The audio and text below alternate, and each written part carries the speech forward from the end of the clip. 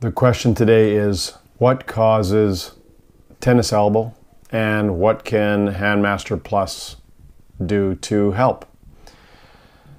This is probably one of my favorite questions. I'm a little bit critical of how we have become complacent that tennis elbow is only a wrist extensor tendonitis problem. I believe that this could not be farther from the truth.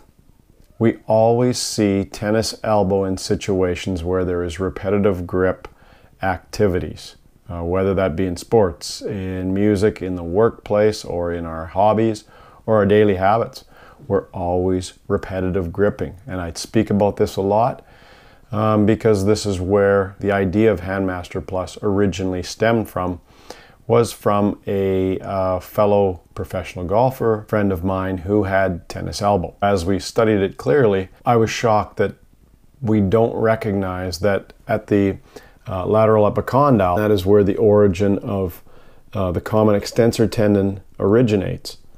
The common extensor tendon is made of wrist extensors, that is true, but we for some reason ignore the idea that there is two finger extensors. Someone may ask, what do the finger extensors have anything to do with on grip? And if you've seen any of our FAQ videos, or if you've been to our website, you can see that we have done extensive research on surface electromyography that shows that the finger extensor muscles contract anytime I'm gripping something. The finger extensor muscles that are contracting are originating from the lateral epicondyle, and I believe they are extremely key in lateral epicondylitis. We have an exercise. Squeeze the ball for a count of 1, extend only the fingers for a count of 2, which contracts the finger extensor muscles. Then we extend the wrist for the count of 3 while keeping the thumb onto the ball.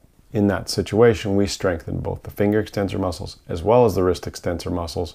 If I'm training a patient that has anything to do with repetitive grip, whether in sports, in music, in the workplace, they will be doing that exercise to stabilize, to maximize their performance, maximize their balance, but also to prevent tennis elbow. This is why I believe it is completely key to address the strength and the condition of the finger extensors as well as the wrist extensors. And once you do that, you will see lateral epicondylitis gone, and gone for good.